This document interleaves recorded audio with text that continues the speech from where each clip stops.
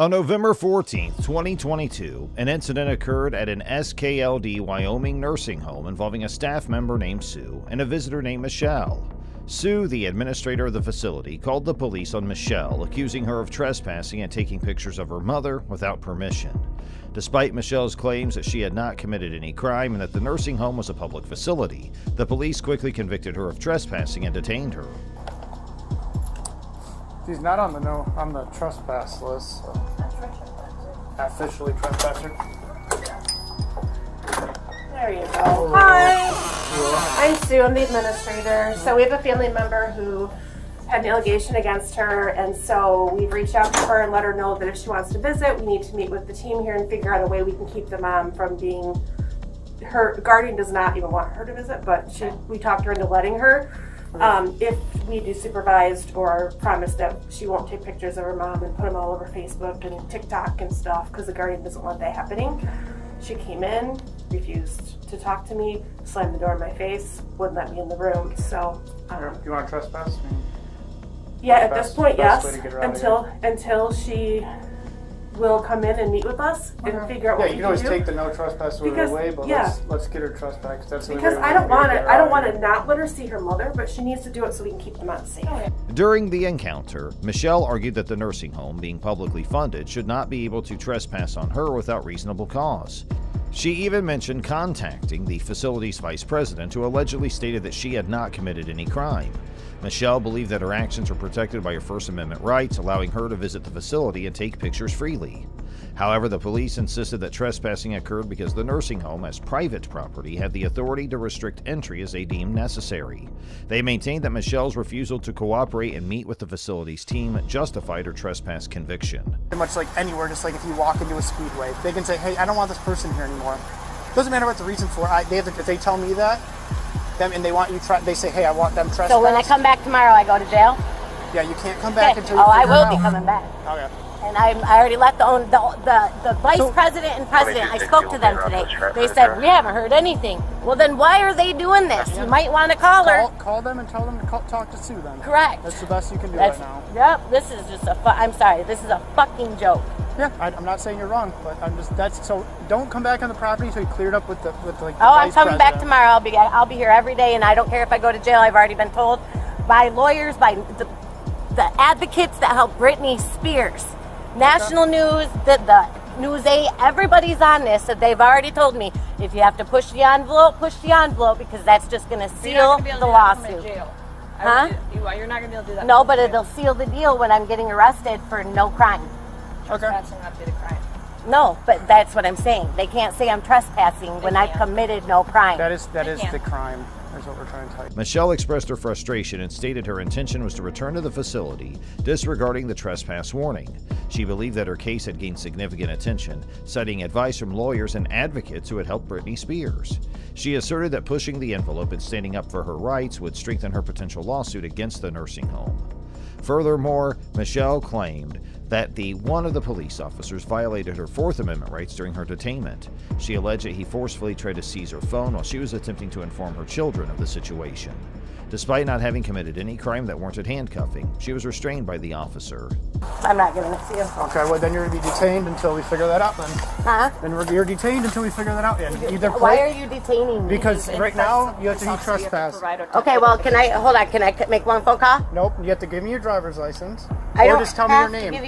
You already know my name. Okay, can you write down her name? Oh my God. Exactly how it's spelled. So until we can find you and we can figure out who you are. Hold on, I'm going to call and let them know, go pick up my kids and I'm being arrested. You're not being arrested right now. You're being detained. So detained and arrested are two different things. Being arrested means that you've been charged with something. Being detained is temporary. Hold on, I'm being detained.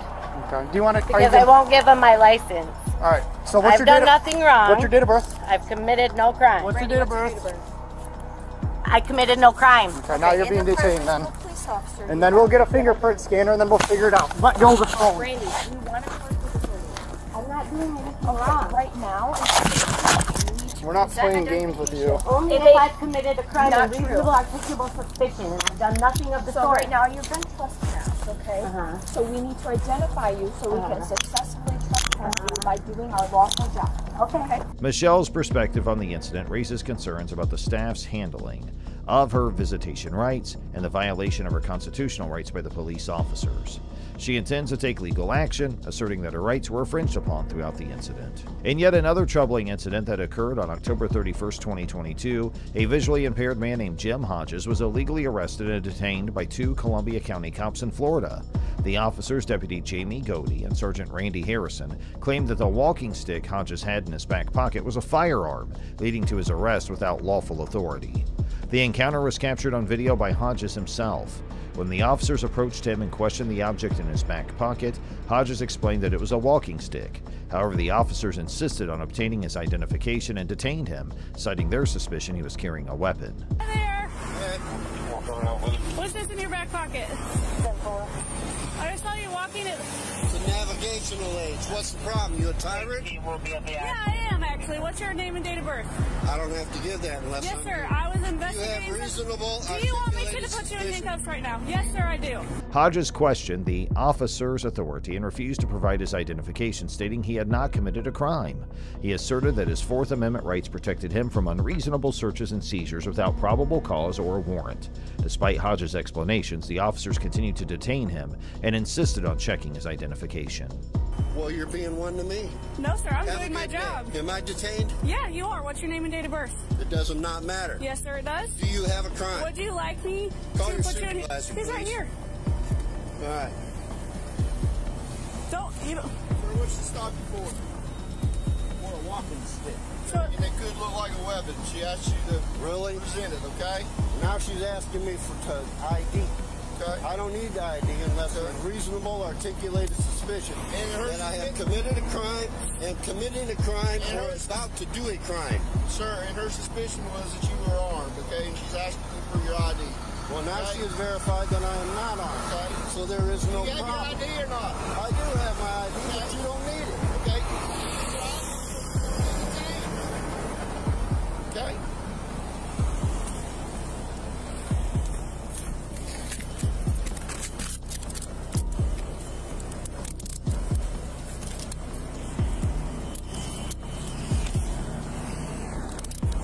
It is that. 77 Whiskey Mike detained. I don't know where his wallet is. Where's your wallet at, sir? I don't have my wallet on me. Okay, where's your ID? Where's your ID at? Pocket. Which pocket? You are not allowed to search me.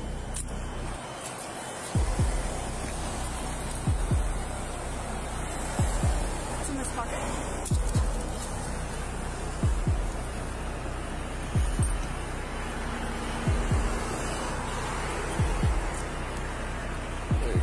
Thank you.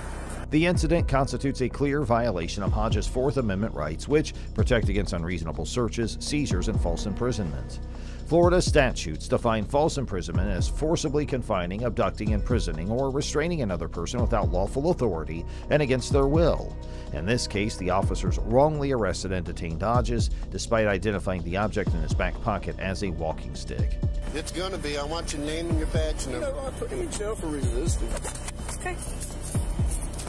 All right, let's go. I want your name and badge number too, sir. Have a seat. You wanna pick my property up, please? I sure will, after you have a seat. You wanna pull this out of my back pocket? Sure. Here, I'll grab your jacket for you, too.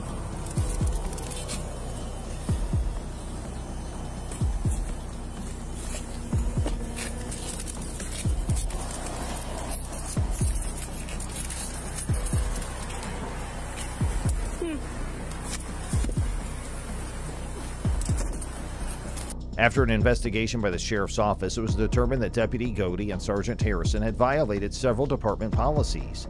As a result, Sergeant Harrison was immediately demoted and suspended without pay for 7 days, while Deputy Godey received a 2-day suspension.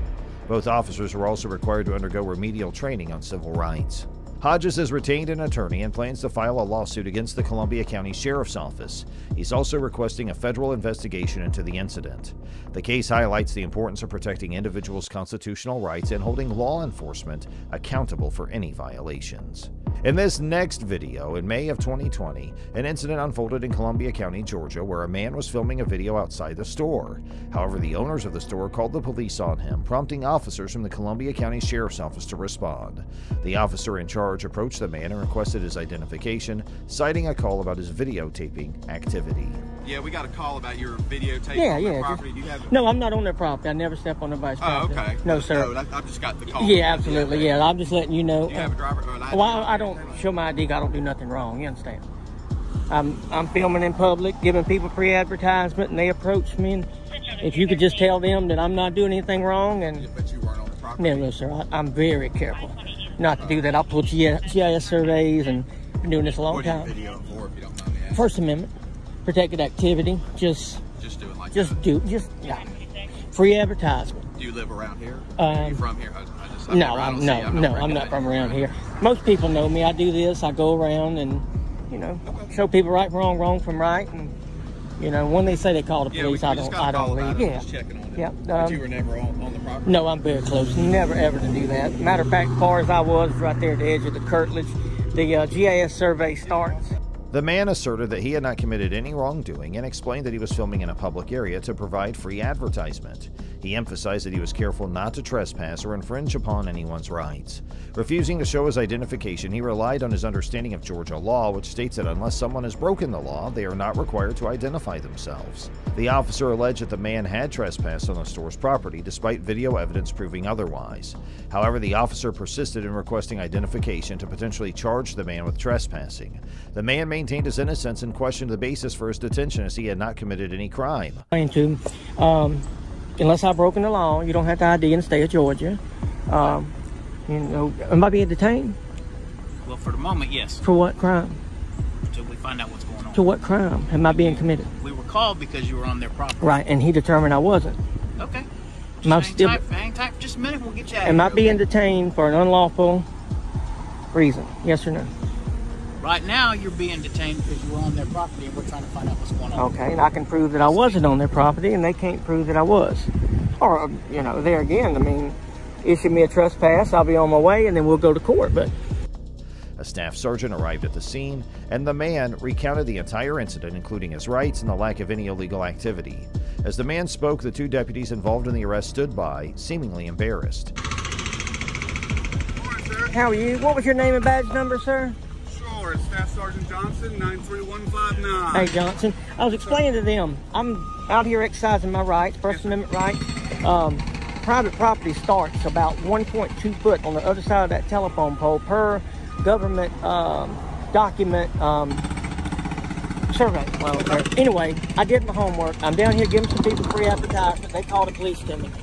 This deputy here legally detained me for 18 minutes and 32 seconds for no suspicion of nothing. He told me that I had to show him my identification to be trespassed. I explained to him I was on the curtilage of that road. Right there, their property starts at the front tire of that VW. And I'm trying to exercise my rights. Both of them gentlemen stood in a auditorium or courthouse with their hand on a Bible, and they swore an oath to protect my civil rights. He's wanting my Fourth Amendment violated, he's wanting my First Amendment violated, and they called the police to me and lied. I got 28 minutes of video that shows me doing exactly what I'm doing right now on public property, exercising my right as an American. And any time did you go on their property? No, sir. I'll look. He knows exactly who I am. Which one? To the left. Okay. And I told him I'm gonna file a formal complaint on him and him. And y'all have never, ever had a problem with Columbia County. Right. Ever. And once you realize who I am and what I'm doing, and it really makes y'all look bad, man. And I'm illegally detained for no crime. That's a. As long as you haven't been on their property, that's fine. Absolutely. Because you're outside their property, and you're legally doing what you need Absolutely. to do. Can you explain that to them so they don't violate anybody else's rights? They don't want you on their property. Absolutely. I don't go on their property. That's why they were just saying a criminal trespass warning. So you've been warned. I've been warned the first time that don't get an ID. The second time you do. See, he didn't know that. He didn't know that. I'm good to go with you if you're... Well, I'm good to go. Am I still detained? Thank you. Well, and thank you. I'll wait till y'all leave and then I'll leave. The staff sergeant acknowledged the man's explanation and confirmed that he had not been on the store's property. The man expressed his intention to file a formal complaint against the deputy who detained him, citing violations of his Fourth Amendment rights and First Amendment rights. Eventually, the deputies conceded that there was no illegality in the man's filming activity and allowed him to leave without further detainment. This incident serves as a reminder of the importance of understanding and upholding individuals' constitutional rights, even during encounters with law enforcement.